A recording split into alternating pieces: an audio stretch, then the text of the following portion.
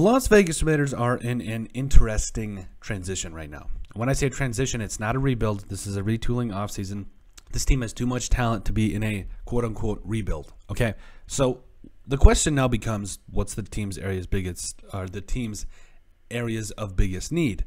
And I think there's, a couple. We've outlined this all offseason. There's no secret, but I think it all needs to start. Obviously, defense is going to be a major concern, but it does need to start up front. And in terms of that being the biggest message here, I think the Raiders need to stop wasting time. They need to go sign Brandon Scherff, arguably one of the best guards in football for the last, however long. I mean, since the, I would easily say since 2015, since he was drafted, just for the last 7-8 years, easily one of the best guards in football, and it's not even a debate. Now, is he going to require a lot of money? Yes.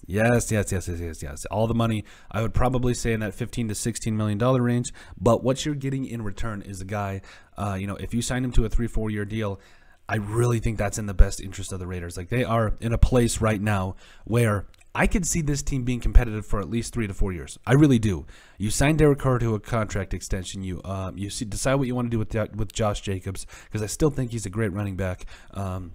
And if you can get him to sign for cheap, on the back end of that way, you don't have to sign a 4th-year running back to, not even replace him, but to just have a running back at that point, because I love Josh Jacobs. I think he needs to stay on the squad. And again, we've been doing trade videos all off season, but that's just to see, hey, that's what this time of year is all about. Just seeing what you can get, just, putting a whole lot of pins and a whole lot of needles, or whatever the saying is, just to try to see, what you could potentially get for him. But I think Josh Jacobs does need to stay in black for a long time. I really do. I think, if you could just keep him on the Raiders for a while, I think he's got another 4 or 5 more years for him, that I think he could really do a lot of good things. And I think moving forward that the Raiders need to put a huge emphasis on their offensive line. Obviously, you got guys like Colton Miller.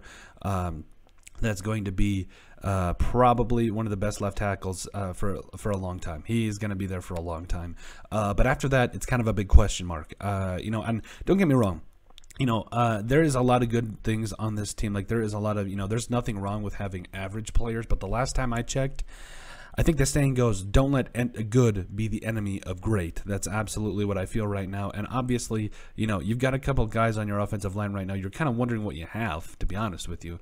You talk about guys like Alex Leatherwood. That's probably either going to start a guard or tackle at this point. Jury's kind of still out on that.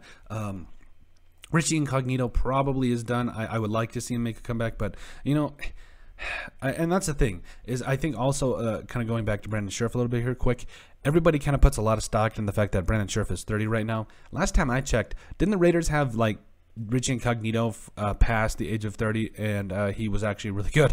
Like, I don't mean to be, a little spry here, but let's call it what it is. Obviously the Raiders are no stranger to having some older offensive linemen, but when you've got all-time greats, that's right, I'm already calling Brandon Scherff an all-time great. He's at least in the conversation. I don't think you can debate that aspect of it. I think, they're just built different. These guys that are built to have long, promising and illustrious careers. Is that the best way to put it? But the point is this. If the Raiders are going to rebuild their offensive line, they need to start by signing the best guard in free agency this year. It's not even a debate. I think a 3 or 4 year deal would be the best interest of the Raiders for a guy that didn't even allow a sack last year and almost 700 pass blocking snaps. I mean, don't get me wrong. I think you don't give up on Alex Leatherwood yet.